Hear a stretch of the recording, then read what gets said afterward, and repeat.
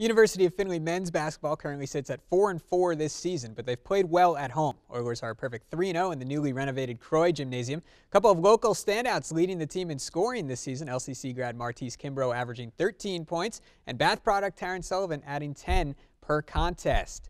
Over to the Croy we go as the Oilers hosting Marygrove and leading by 19 with less than a minute to go in the first half. Fort Recovery grad Elijah Colleague fires away from the corner and hits. Findlay leads 58-34 at the break. More of the same in the second half. In fact, Taryn Sullivan took over. First, the scoop finish with the left hand, and that's an and one for the former Wildcat. Then off the dribble, Sullivan, the wraparound bounce pass to John Staley. That's 2 of 14 points for Staley. And then Staley returns the favor, hitting Sullivan underneath. Pump fake and the reverse. Taryn scores 13 in the game, helping Findlay to a big 111-77 victory. Defiance grad Katwan Singleton with 12 points off the bench in the win.